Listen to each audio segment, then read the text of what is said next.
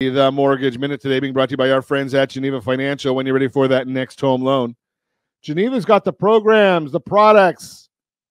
Do you have a phone?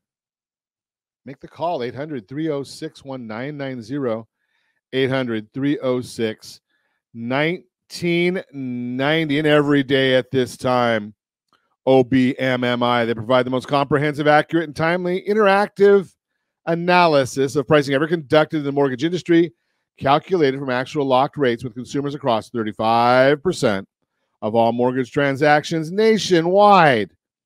Conforming loans on Friday locked at 6.423. That was down a bit.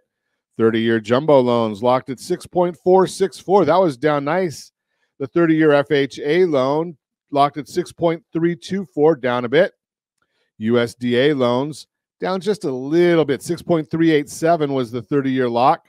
And the best loan on the market actually got there.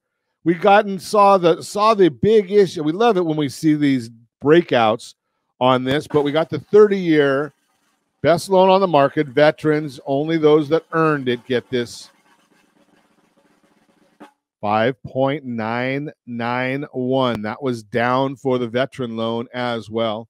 And let's take a look and see what's going on in the markets right now. We're going to take a look and see that the S&P 500, if my screen populates, says it's up 23.63.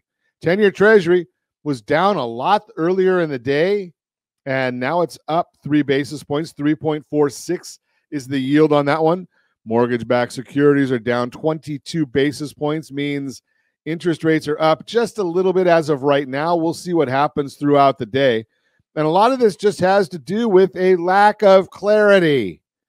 And the wondering, is your money safe? The bottom line here is, and I'll share with you a lot of the data that I get. I went and took a course a couple of years ago. It's a certified mortgage advisor course.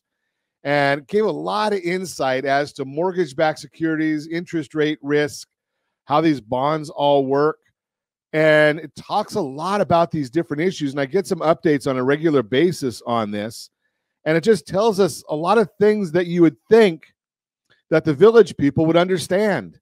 But apparently they don't understand some of these things. They need to go through the certified mortgage advisor course as well. Maybe they would understand it.